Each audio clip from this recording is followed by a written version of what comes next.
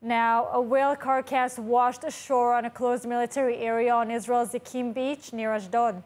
Personnel from Israel's Nature and Parks Authority monitoring the whale carcass progress in drifting towards the beach to ensure it washed up on Israeli shores for research purposes. The whale in question is a fin whale, also the second largest type of whale after a blue whale, as well as the second largest animal in the world.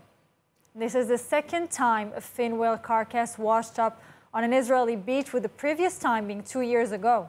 This being a relatively rare event, as common whales are common in the Western Mediterranean but rare in the Eastern Basin. According to estimates, the weight of an adult fin whale being 25 meters long and weighing about 70 tons, whale carcasses have the possibility of being dangerous because they're known to explode. This is because the body's decomposition process is causing gases to build up on the side of the carcass, although they are not known to have resulted in any fatalities among humans.